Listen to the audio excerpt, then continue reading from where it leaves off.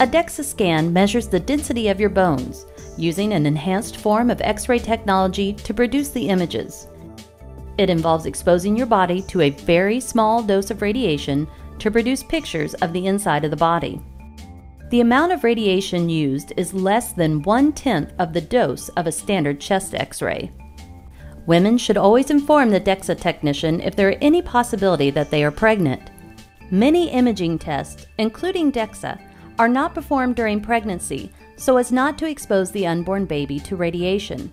Therefore, prior to the exam, females of childbearing potential may be required to have a pregnancy test. Before the Dexa scan, you should remove all jewelry, hair accessories, and clothing, except for underwear. Females may wear a sports bra with no hooks or underwire. A hospital gown will be provided if necessary. How you lie on the examination table is key, and you will be guided by the technician on how to properly do this through a series of pictures on a computer monitor.